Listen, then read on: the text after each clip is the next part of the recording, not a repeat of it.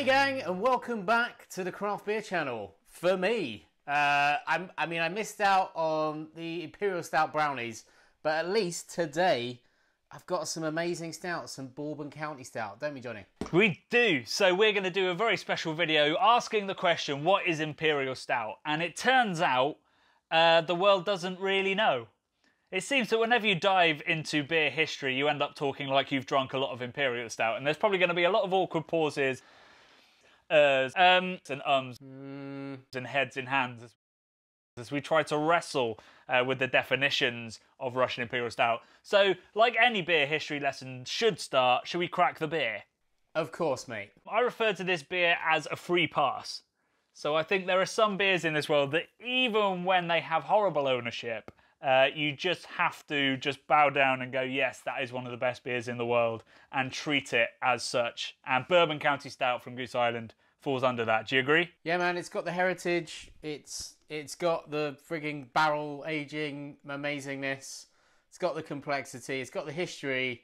Now it has the owners that we didn't want it to have. But, you know, I don't know what to say, Johnny. I mean, this stuff is gold.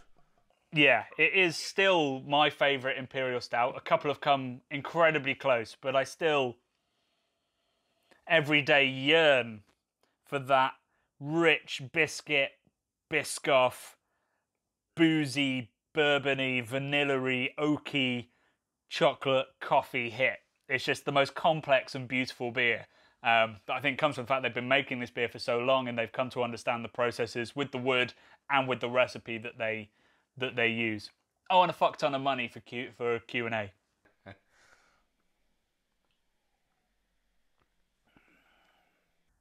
It's just silly good, isn't it? I'm speechless. These big, massive stouts that are syrupy, they're just too syrupy. They're like an oil slick. But this it's so smooth. It's so warming. It's quite gentle. It's roasty, it's toasty. But it's velvet, isn't it, mate? Yeah. I mean, it's balance, isn't it? That's what so many of these big pastry stouts are missing, whereas this has, you know, coconut, vanilla, brown sugar, but it's balanced by coffee, heavy roast, and loads of oak as well, which dries it out.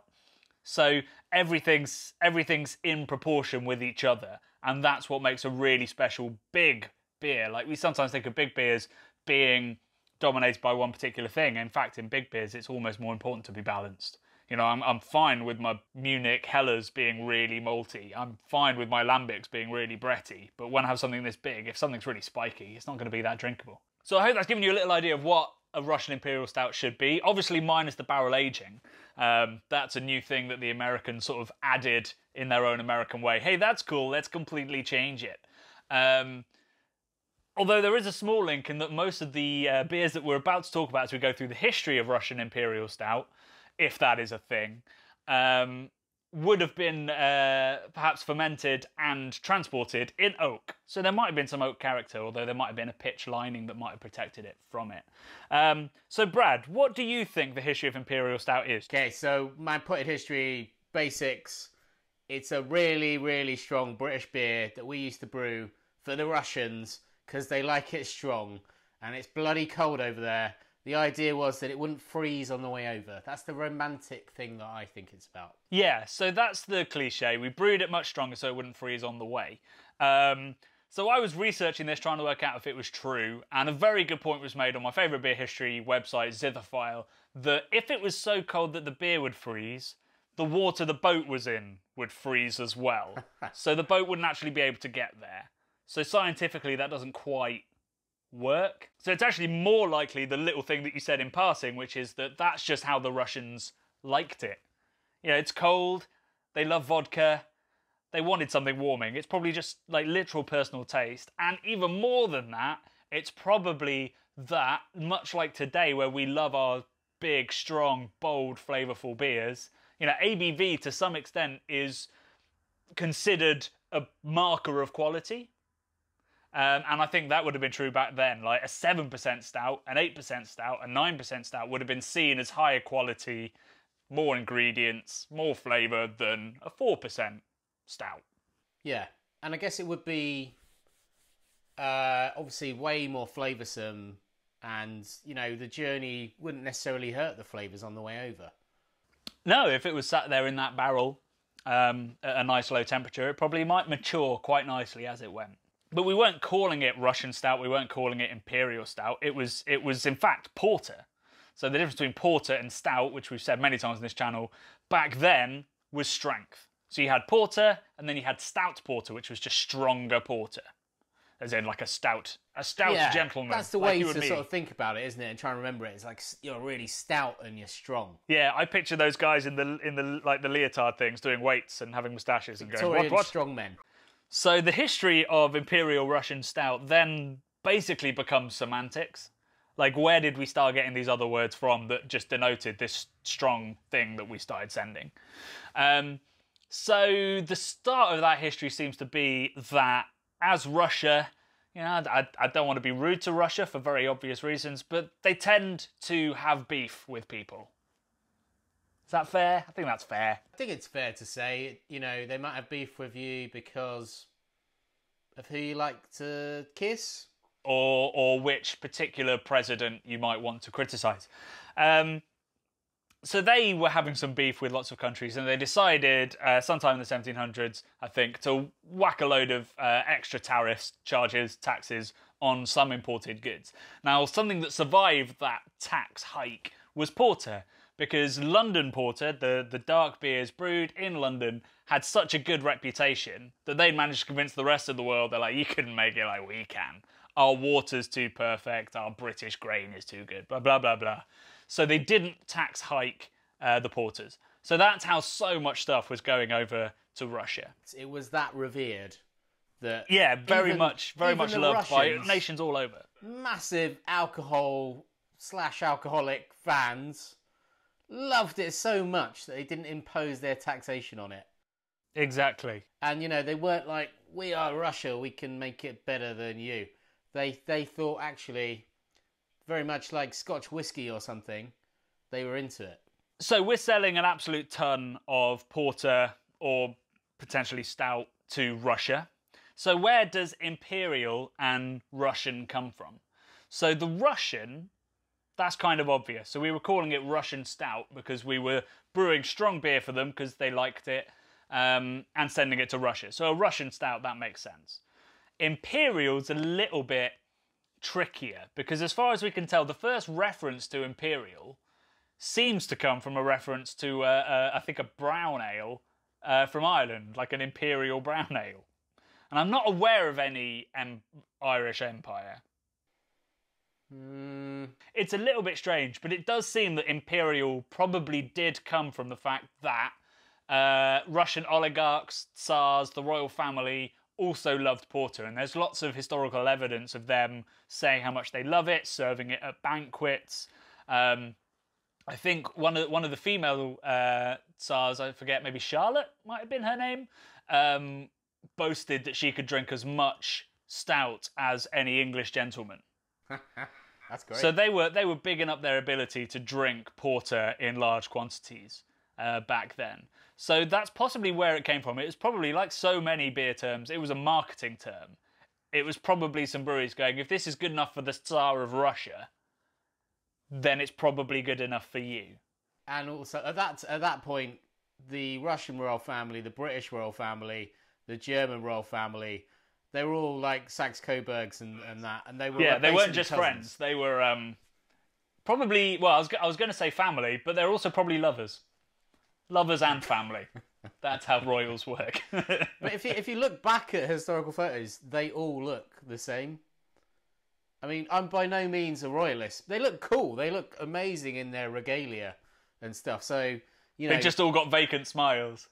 Very, very vacant. Because of the limited gene pool. But they can drink for England or drink for Russia, as it might be. The weird thing in history comes with the fact that Russian and Imperial weren't ever really used together. And yet we call them Imperial Russian Stouts. And in fact, they were actually possibly different beers. So your Russian Stout was the stronger version of your stout or your porter that you sent to Russia, or the recipe was what you'd brewed to send to Russia. You then had the Imperial, and the Imperial became this catch-all term for the strongest version of that particular style that you make. So every brewery would have its Imperial Stout. It might have its Imperial Porter, even though that was less than its Imperial Stout. It might have its Imperial Brown Stout. It might have its Imperial Pale Ale. It might have its Imperial IPA. So that explains how we saw it being used in Ireland, but the actual connection with Russian Imperial Court, with royalty, is a little bit harder to prove, I think, at the moment. I could be wrong. And if you know better, I'd love to see it in the comments. But so there's a little bit of a weirdness around that. And then I think because we made that connection without ever having much proof, it became the Imperial Russian Stout. Because it's like, well, it was the Imperial Court of Russia and it was a stout we sent them. So it's an Imperial Russian Stout. Or it could just be the strongest Russian stout a brewery made. So it was the Imperial Russian Stout if they made lots of different Russian stouts. And then, of course, you've got people saying, this is our Imperial Porter, but you don't have a stout. So isn't it just a stout? And then your brain explodes. Mate, it's so confusing, isn't it? And it's kind of nonsense. So what does that mean in modern terms? Firstly, it means history's confusing. Secondly, when it comes to actually defining these beers, it's now come back to flavour. So like we have with porters and stouts, originally they were just different strengths. Now, a porter is seen as fruity, a bit less roasty, more rounded. A stout is seen as like a Guinness, so it's much drier. It's got much more roasted character. So an Imperial Stout then, further down that line, which should just mean a stronger stout, that's now come to be like a boozy, sweet, so you've got more residual sugar left over, so it's sweeter generally. It probably won't have much hop character, so it's seen as a decadent dessert kind of beer. And that's how we separate those three styles now. I think you summed it up there, and that's the only way we're going to stay sane, Johnny, is if we try and define it. I love the idea that history is kind of flexible as well, isn't it? So are we talking the truth? History is written by the winners, right? Exactly. Which is also true in beer, because it means that, the beers that sold the best were probably the ones that were marketed best, which probably means they're the ones that said, hey, if the Tsars are drinking this, so should you. So there's probably so many examples of big stouts being referred to just as Imperial Stout or Imperial Porter, or just Stout, but they weren't marketed as well as the ones that we have historical records of, because we kept those because they were the biggest selling beers, and those ones were called Imperial Russian Stouts, or Russian Stouts, or Imperial Stouts. So I'm going to have a lie down, only partly because of the alcohol, also because of the verbal acrobatics that I've just been doing. I'd love to know what your favourite Imperial Stouts are. I'd love to know if you know beer history better than us and can point us towards some gaps in our knowledge. But most importantly, we would love you guys out there to crack into your beer stash and crack your Imperial Stouts.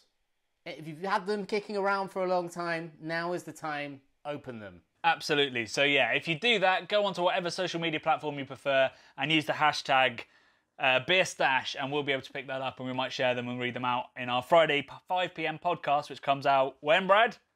Friday 5 p.m, Johnny. Friday 5 p.m. and we'll read them out there. Otherwise, comment in the comments box below. There's more details, and the article which we quoted throughout is also in the descriptions box. We will see you guys next week after a long old sleep. Cheers, buddy. Cheers. Just cheers to your face.